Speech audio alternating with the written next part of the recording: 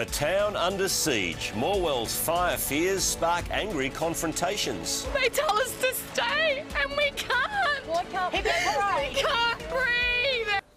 Some residents of Morwell South are being told by the state government to leave the area. There are concerns tonight that the Hazelwood fire will take at least another 10 days to be stopped. As Mark O'Brien reports, many locals are becoming frustrated with the situation. Tensions are at boiling point as the fallout from the Hazelwood fire has locals turning on each other. You're an idiot. Go away, please. You're an idiot. Others fearful and desperate for help.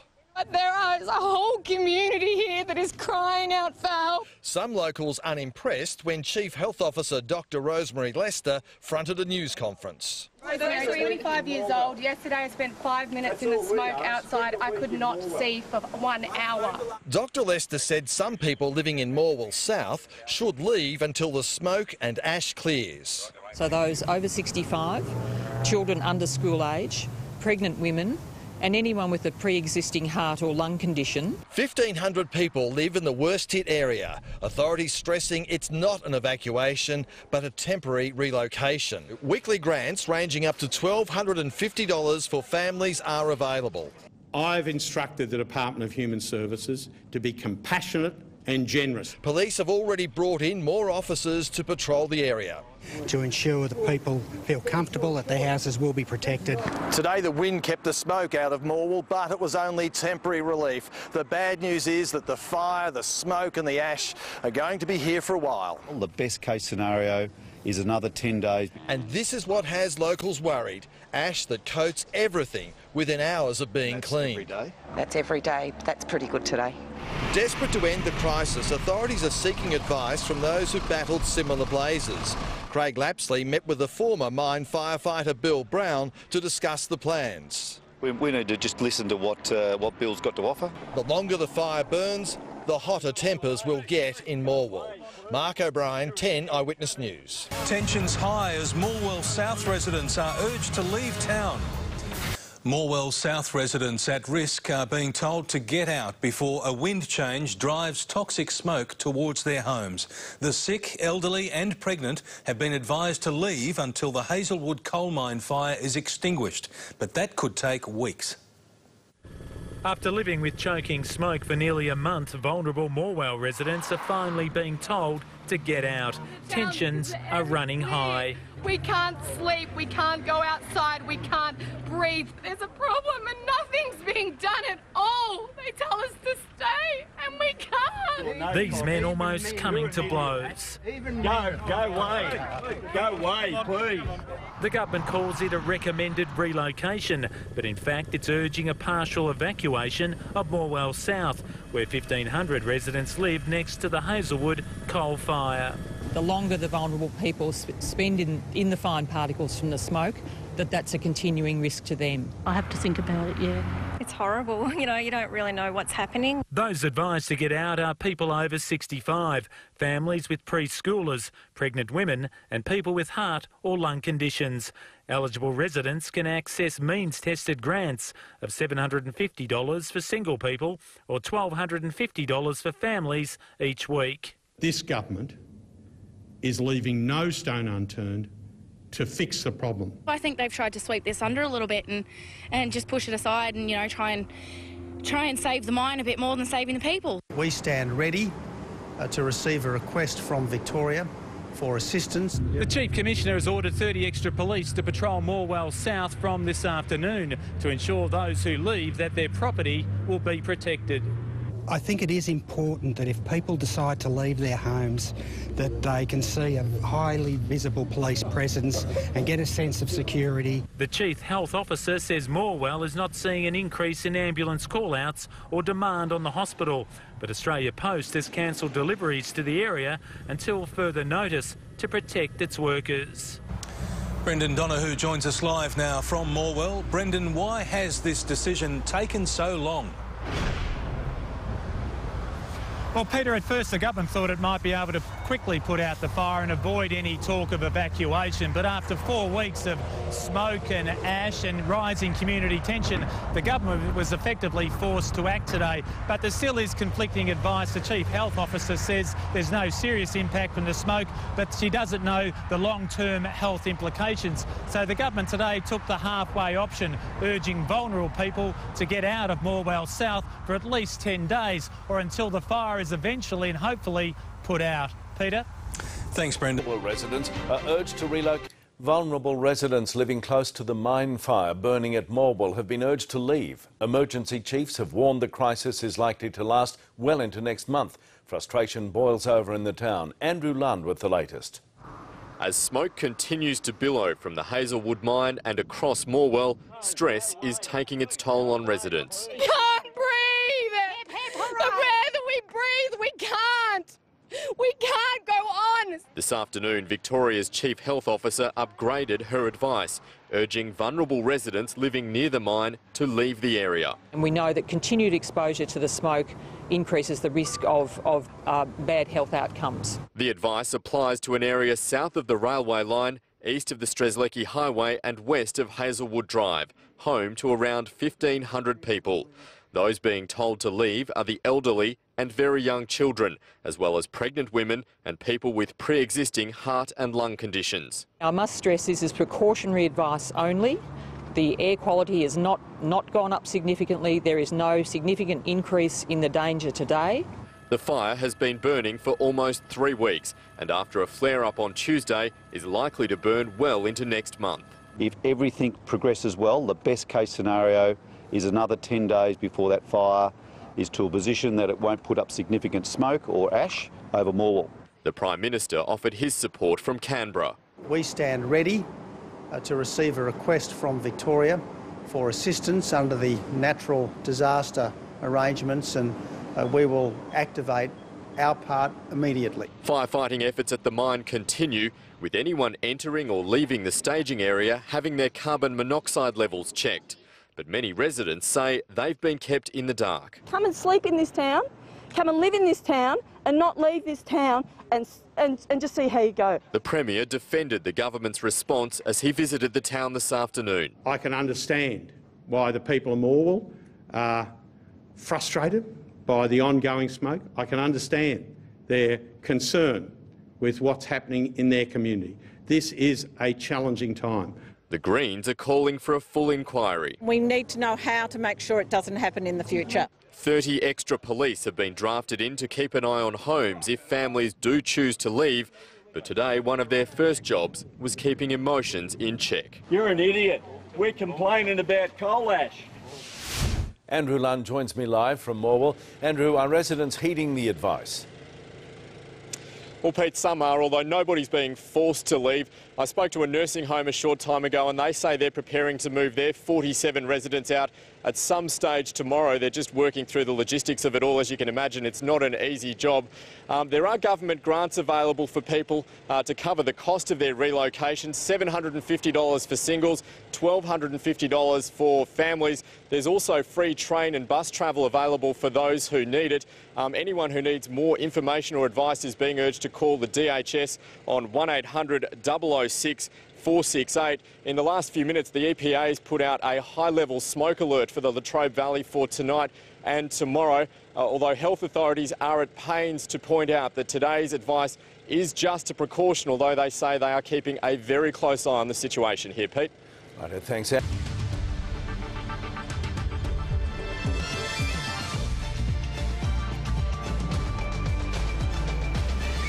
Vulnerable residents in Morwell South urged to leave as the Hazelwood mine fire continues to burn.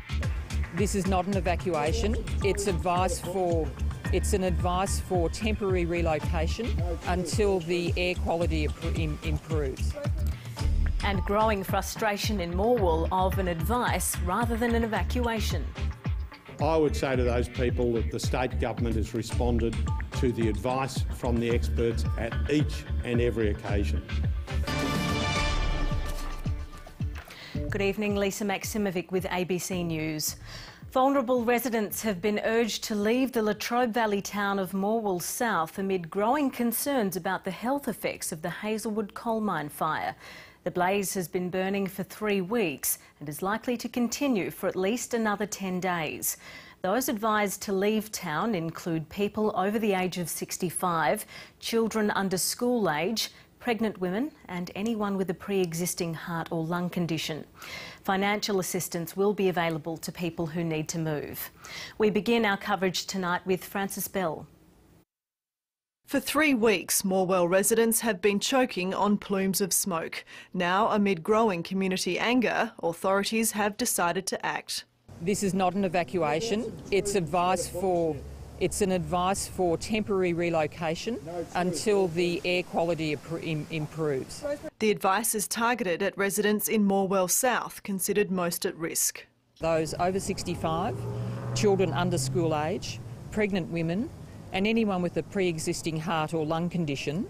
Eligible residents can apply for relocation grants.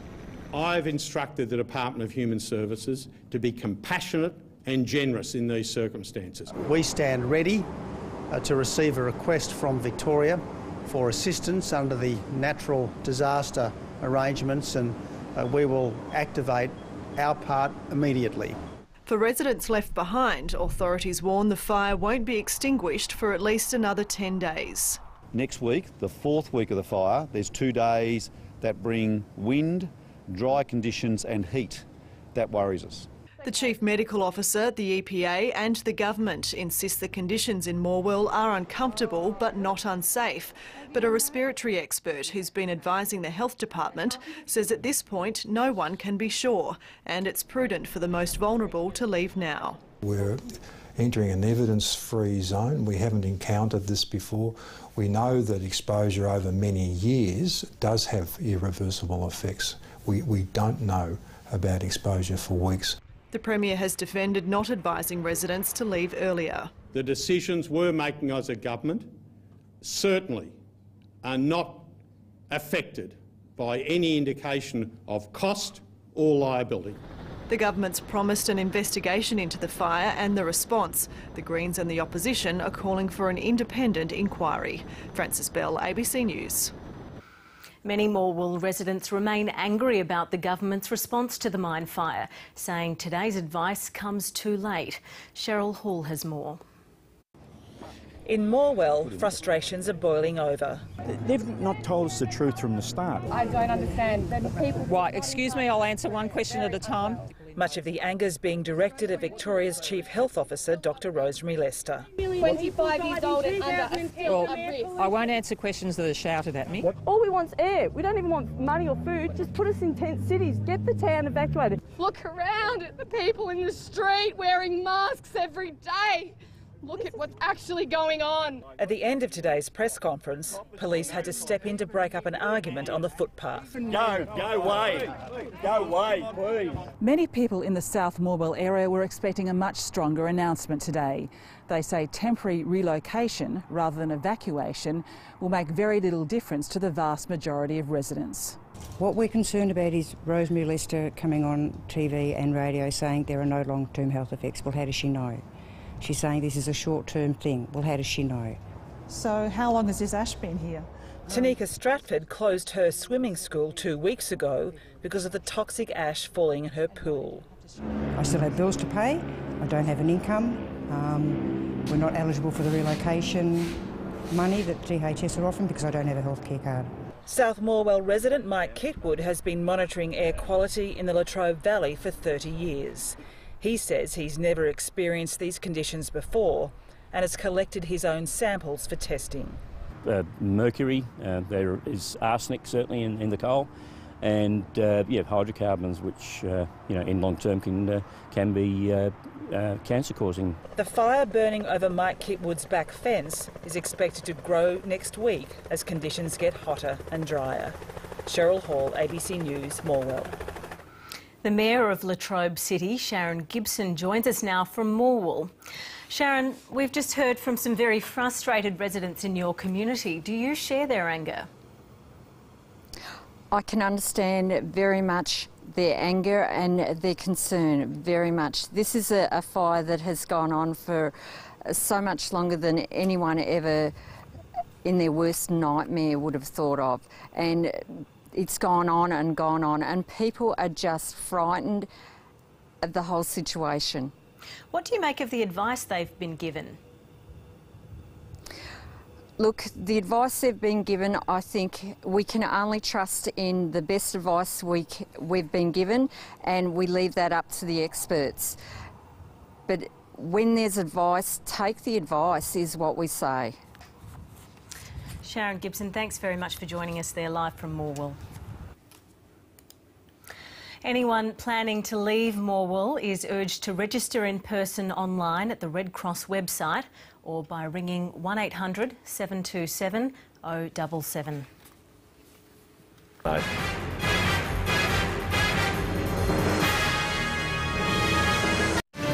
This is Win News. Tonight, Morwell residents hit out as the Hazelwood fire crisis escalates. Renewed concerns about the blaze's long-term health impacts. And how log truck rollovers have been virtually eliminated. Good evening, I'm Britt Dieterich. Also tonight, the first sod turned on an upgrade of the Warrigal Rail Precinct. Emotions have boiled over this afternoon as vulnerable members of the Morwell South community were advised to leave the area. Residents say they've been lied to by authorities about adverse health effects of smoke and ash from the Hazelwood mine fire. Tensions ran high with Morwell residents at breaking point. You're an idiot. Go away. Go away, please. You're an idiot. Emotions couldn't be contained. We can't sleep, we can't go outside, we can't breathe, children can't go to school, people can't go to work. You can't continue to allow this to happen. It burns your throat. Once it turns to mucus, it's acid rain. You can't walk outside without it being that smoky that you can taste it in the back of your throat. And Victoria's Chief Health Officer bore the brunt of frustrations. 25 years old and under are still at risk. I won't answer questions that are shouted at me. As vulnerable members of Morwell South's community were advised to leave. Those over 65, children under school age, pregnant women, and anyone with a pre-existing heart or lung condition. Authorities say the upgraded advice hasn't been triggered by increases in dangerous levels of toxins in the atmosphere, but due to the length of the event. The next 10 days this will be a going fire that will continue to put up smoke and ash over Morwell. I urge people to follow the advice of the Chief Medical Officer. This is sound medical advice which people should follow.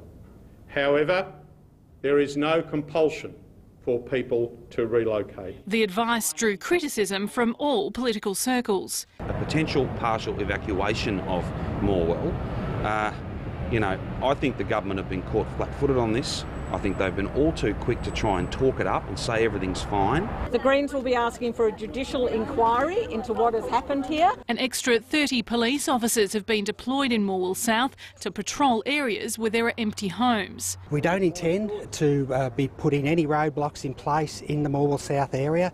People will be able to move in and out of the area as they please. From today, payments will be made available to eligible residents leaving the Morwell South area on the upgraded advice. I've instructed the Department of Human Services to be compassionate and generous in these circumstances. We want to look after the well-being of the people of Morwell. The Premier and his officers out there saying to the people of Morwell, look, it's perfectly safe, but whatever you do, don't go outside.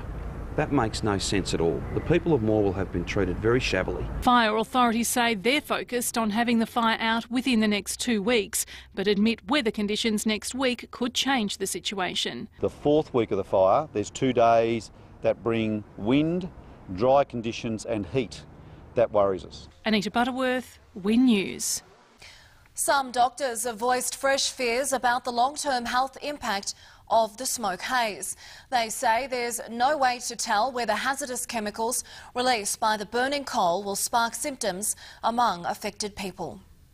It's a health crisis that's engulfed the Latrobe Valley for nearly 3 weeks. Everybody has a story about somebody who's been sick or somebody who went to the doctor and had blood tests that showed things were in their bloodstream that shouldn't be. It's enough to see Australia Post suspend delivery in parts of Morwell, deciding the smoke is too hazardous for its posties. We know that continued exposure to the smoke increases the risk of bad health outcomes. But authorities are still trying to determine exactly what those bad health outcomes are, even looking overseas for evidence. Like all good professionals, you seek advice from a broad pool of advisors and experts. I don't think they can keep deferring, saying they're looking for data overseas. It's very clear that the World Health Organisation on air quality that was published in 2005 clearly defined the limits that the people in Morwell are being exposed to are seriously dangerous. Maryvale doctor Rowena Knudsen says people are presenting from Yarragon to Bairnsdale with problems,